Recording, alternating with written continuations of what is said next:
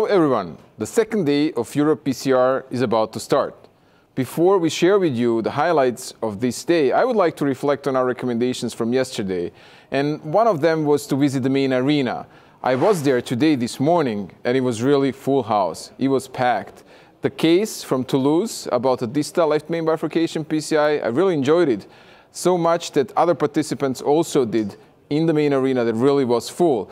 Knowing that, what are the highlights for today, Chris? What do you recommend us? Well, Dejan, day two has got so much to offer. We've got more live cases, we've got more learning.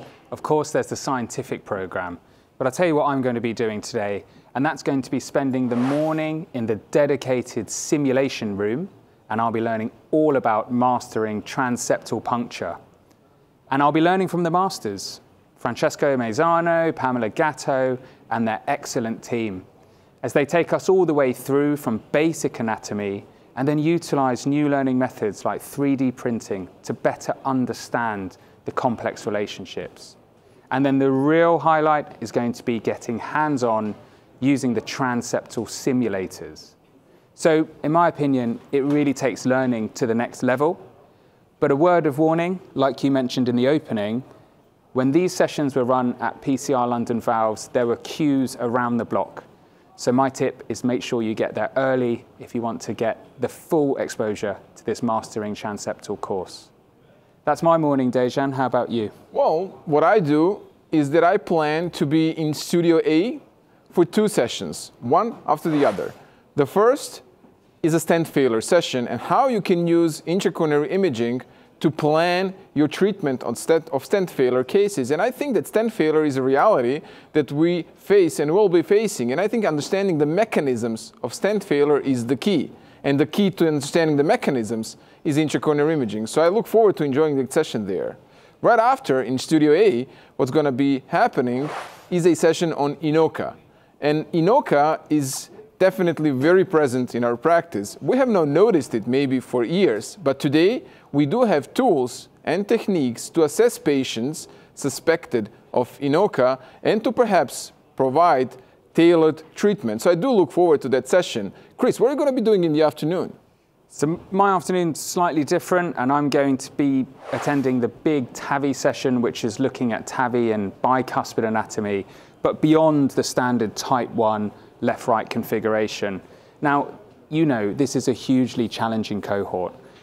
Complex, risky anatomy, and really it's pushing TAVI as a procedure and often the devices we use right to the limits.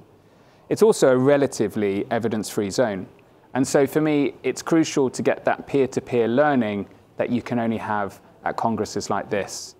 And specifically, I hope to get a better understanding about how to size in this complex bicuspid anatomy, what type of device I should be implanting or considering, and also what my implant technique should be. So Dejan, what's your afternoon pick? Well, you mentioned peer-to-peer learning, and I think it's crucial that we exchange ideas about cases and showcase examples, but it's also essential that we debate trials. We need to interpret the trials, and we need to know whether trials change our practice.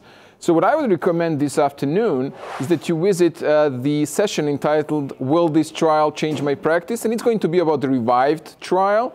And you remember, revived trial was a randomized trial investigating the effects of PCI, routine PCI, in patients with heart failure. And the overall results were neutral. So the question is whether this changes our practice, whether it pushes us to be more selective when treating patients with chronic coronary syndromes and heart failure. And really look forward to the discussion.